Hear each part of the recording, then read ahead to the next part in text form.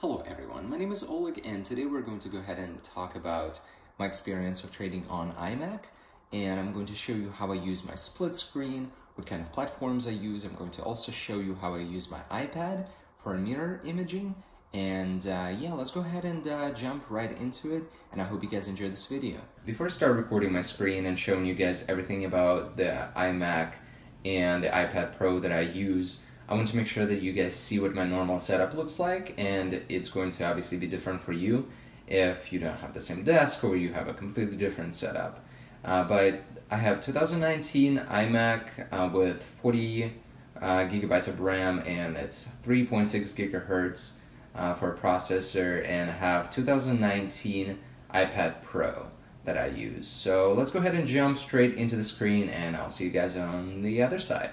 The first thing that I would like to show you guys is using the example of my Thinkorswim platform that I use, my account. I tend to trade with only one screen, but I would like to show you that there are options with up to, I believe it's 32 different screens. So you can have up to 32 different screens, which would look crazy, would look something like this, with all kinds of different ticker symbols, with all kinds of different charts. Obviously, it's extremely clustered, and if you're not using any secondary monitors, then it would be very hard to read those tickers and those charts. But it is possible to do 2. It is very possible to do 4, maybe even 6. In my case, I tend to only do 2 at a time, and we can go ahead and look that. And by the way, once you have everything set up with all of the indicators that you want to have on the left-hand side, you actually have to set it up on the right-hand side. You cannot just extrapolate the settings from the first screen onto the next one. If you play around with the settings long enough, then it will save it in the system, and then once you open the second chart, then you will be able to have all of those previous settings that you had set up on the first screen just appear right away on the second screen. But with that being said, that was number one thing. So working on this platform, having this big resolution and this big screen, massive screen, helps a lot. Next thing I would like to say is that we have an iPad, which is running right now. We just connected to my iPad Pro that I showed you before, and we're going to go ahead and start recording the screen on this one. We have a couple of seconds left. And I'm going to show you what exactly it looks like once you decide to transfer something onto your secondary screen and use your iPad as a secondary monitor for your iMac. So let's go ahead and open our browser. We have our browser right here, and let's go ahead and minimize that and drag it over to our iPad. So here's our iPad, and we can maximize it, and we can easily use that as a secondary window.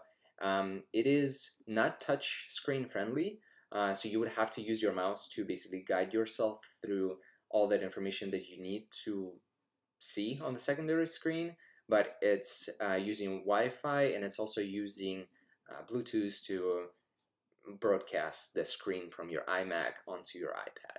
The third feature is going to be the most used by me feature, is the split screen mode. So for the split screen mode, unfortunately, you cannot use it with your TD Ameritrade Thinkorswim platform. You can if you only do it on the half of the side of your actual front desktop, right? Because this is their full screen mode. Their full screen mode doesn't mean that it's opening it in the whole new window.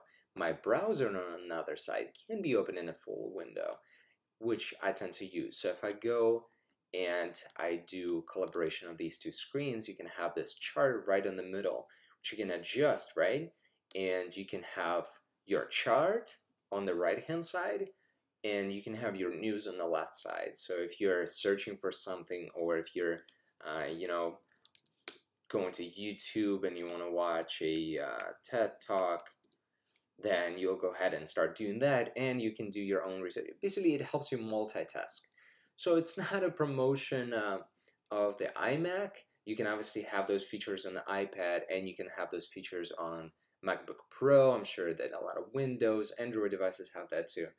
But this is just about the ability to trade, get the news, and maximize your power, maximize your utility, maximizing your output whenever it comes down to trading, whenever it comes down to you learning something new and reading something.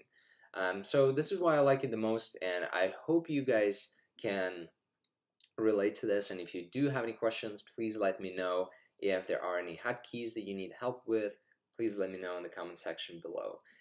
We'll go ahead and wrap it up with this video. Thank you for watching. Have a great day, and I'll see you in the other one.